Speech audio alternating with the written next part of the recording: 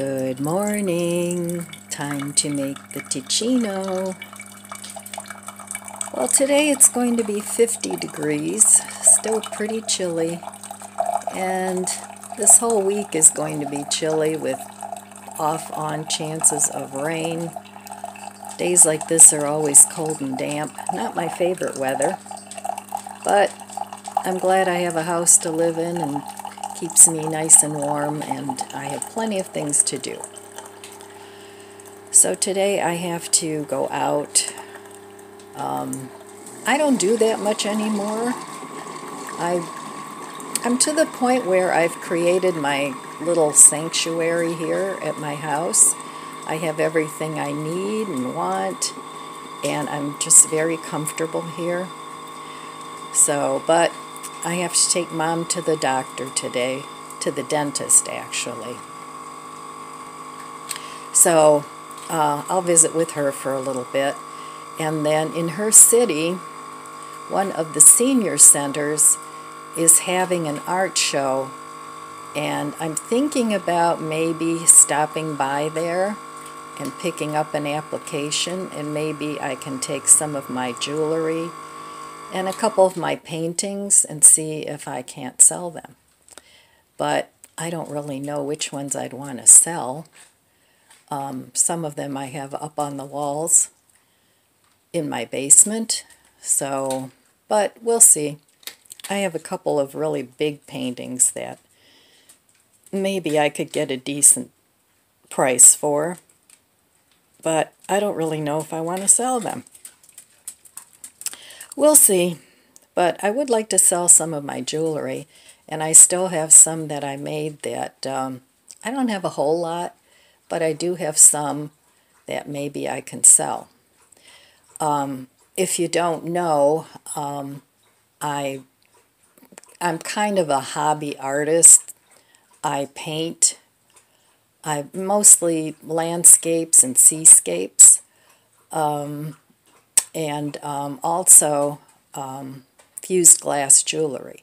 I need to get back into that. That was really nice, but the reason I'm not doing it is because I have all these downsizing and purging projects I want to do, but I should intersperse that with some fun things too.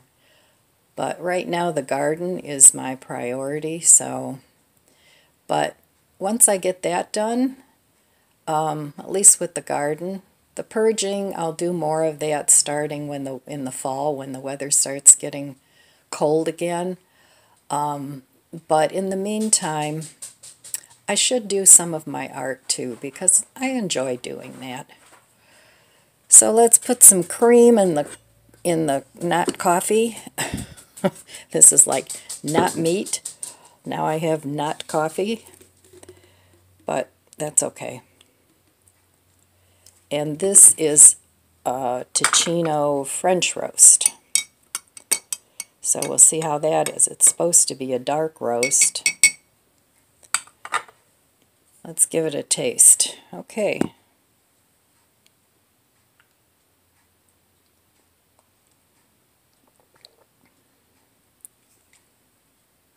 Yeah, it's good. I think I like the hazelnut better, but this is fine. This'll do. So it looks like coffee, but there's a little something that is missing from it. I can't quite explain it. It doesn't have the richness of coffee, but it's very good. So it'll do for now until I'm A-OK again with my stomach issues, which is getting better.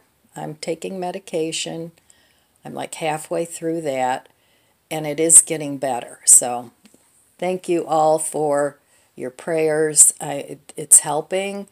So thank you very much for that, and I really, really appreciate that. I really, really do. And I know so many of you also say you have GI issues, and you're also in my prayers. So thank you so much. I appreciate and love you all. So I'm going to enjoy this coffee. I'm not going to get into too many big projects today because I have to get ready to go to my mom's around 1 or 2, and I don't know. It seems like when I have somewhere that I have to go, I'm not real good at doing projects. So we'll see what comes up today. I'm still cooking down my refrigerator and freezer.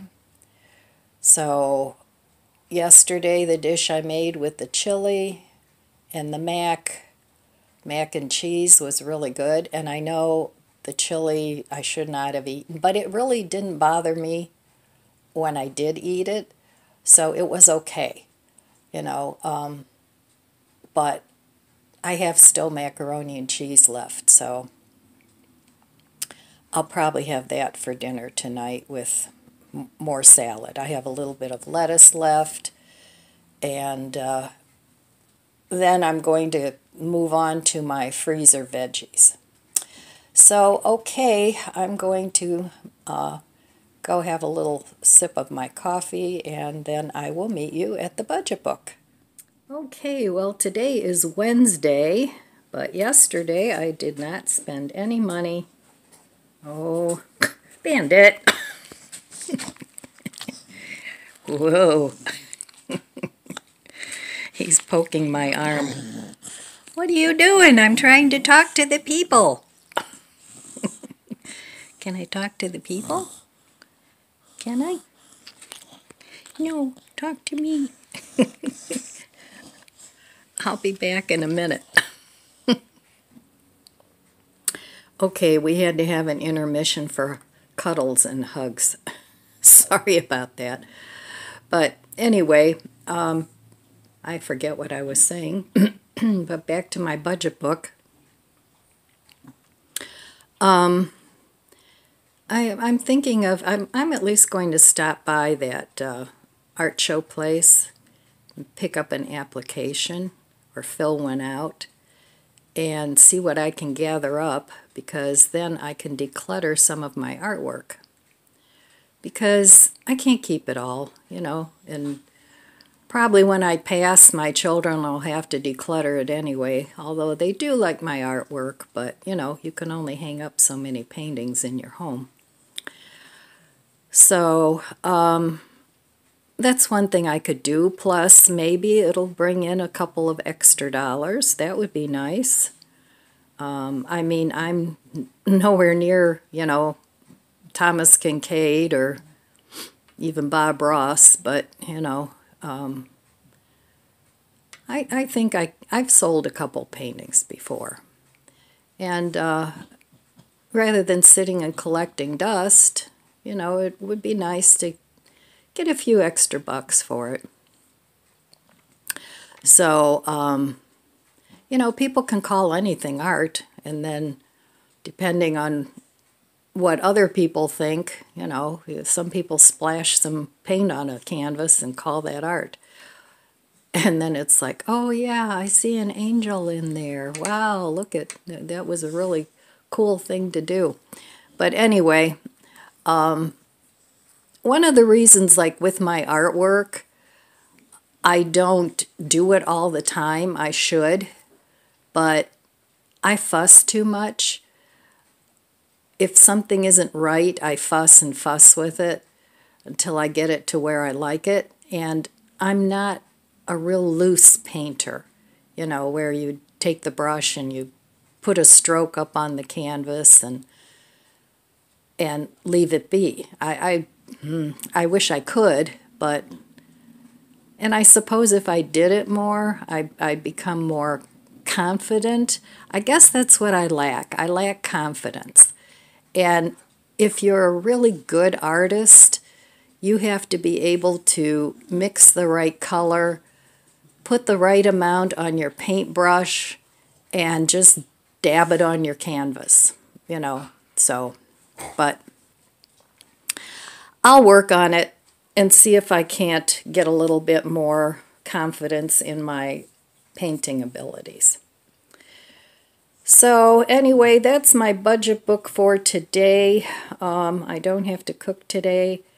I need to get back to my cooking too, but right now, with me being so busy, I'm happy I have a lot of foods that I can just either bake or heat up or, do things like that with.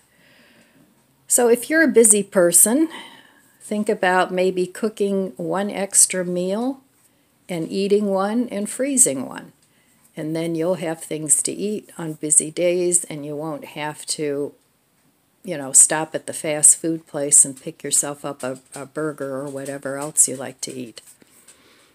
I used to go to the burger places maybe once every 2 weeks and pick up something. This is when I ate meat, well, a good dozen years ago. But I very rarely go anymore because the fast food places around here don't have any vegetarian options. Regular restaurants do, but the fast food places, they're like behind the times. Other than Burger King, every once in a while I'll stop and pick up a Whopper, Impossible Whopper. So, okay, now my little buddy needs to go out, so I'll be back in a little bit, and we'll see what else is going on. What is the matter? What is the matter? What's wrong? Do you have to go out? Do you have to go out? Okay, yes, I still have a little bit of a mess on the table, still from planting. I'll have that cleaned up. That's a little project I can do today. Okay, well, I'm back home, and everything went well with the dental appointment, and I had a nice visit with my mom. I was going to go home, and, she said, "Oh, don't you want to have a cup of tea with me?" So it's like, yeah, okay, I'll have a cup of tea with you. And then we had a nice chat. So, older people get lonely. They isolate themselves, which isn't really always a good thing. I know I find myself doing it. So, but I don't mind. I don't need a lot of company. But it is nice to see the family. So, I don't know that friends, I think if you have friends, a lot of them, they don't like to go out like they used to. Now, I'm not talking about woo-hoo, let's go party. I'm talking about even for breakfast or lunch. I mean, you have, especially men, you have those guys that meet at McDonald's and, kind of have the good old boys club, which is nice, I think, But, and women, I think, more go to lunch. But not everybody is that social. And if you've not been that much of a social butterfly when you were younger, you probably aren't going to be when you're older either. And then, of course, you have the problem where your friends become, disabled. They can't walk like they used to, or worse. I've lost several friends. So, and my mom, she always said she wanted to live to be at least 100. So she's going to be 94 on Saturday, bless her little heart. But I see that, especially if you don't have a larger family that you can lean on, I can see where a lot of people can get very lonely. So, and all her friends are gone. I mean, they've been gone for a long time. And so she doesn't have that support anymore. So I'm kind of seeing, it's funny, as you get older, if you have an older parent, very old, you can almost see what your life is going to be like if you are blessed enough to live that long. Because I can see, looking back, of things that happened in my mom's 70s, and then 80s, so I can kind of see, it's like looking in a crystal ball, and if you lost your parents earlier, of course you don't have that same experience, but it's been really a blessing for me to grow old with my mother. And I think I have a little more patience. I know a lot of younger people, especially if they have a family and they work, they don't have as much patience with their parents as maybe they should have. So I guess my whole point of this little talk is to be patient with elderly people. If they can't hear you, I know my mom's hearing is very bad now. She never had bad hearing, but she has very bad hearing now. And I have to adjust my voice. I have to look at her when I speak. I have to speak slowly because a lot of times people that get to be that age, their brain can't process what you're saying as quickly. And I know especially people that talk really fast, that's like the worst, so unless an elderly person is not hard of hearing and you do talk fast, that's fine, then carry on. But sometimes we have to slow our pace down to match their pace. Well, like I was saying before little Missy decided to scream because the neighbors were out talking, but when you're dealing with somebody that's elderly like that, I think it's important to slow down to their pace, not expect them to up their pace to match yours, because they can't do it. It's just not possible for them to do it. But you, as the younger person, can definitely slow down your pace to match theirs. So just be patient and, be understanding. It's not like they're doing it on purpose. It's just what happens as you get older. So I'm looking here at the Marks flyer, and I see here they have vegetable plants, 2 for $3. And they're, I think, 4-inch pots. Well, that's gone up a lot. It used to be, they used to be like $1 a piece. So that's gone up, 50%. And then their flats, half flats, are $7.47. Well, you used to get a whole flat for $7.47. So that's gone up like crazy. And their hanging baskets now are $13.37. And now, mind you, this is a discount grocery store. And then in the springtime now they have nursery products too. Those are $13.37. And those used to be like $7 something. So those have almost doubled in price. A lot of the garden accessories are like ridiculous, the price.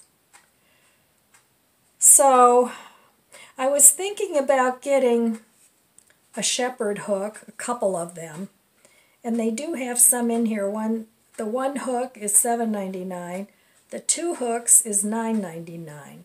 Because what's happening is my wind chimes on the deck, I think I might have said this already, but the mesh netting is cutting the wind, so I can't hear my wind chimes very much anymore.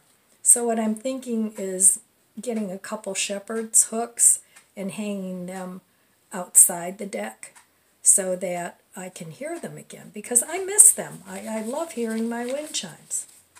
So anyway, that's all I have for you today, my friends. I want to wish you abundant blessings. I love you guys. Be good to yourself. Be good to others. God bless you. And I'll see you next time. If you enjoyed this video, please subscribe, comment, and like. Thanks for watching.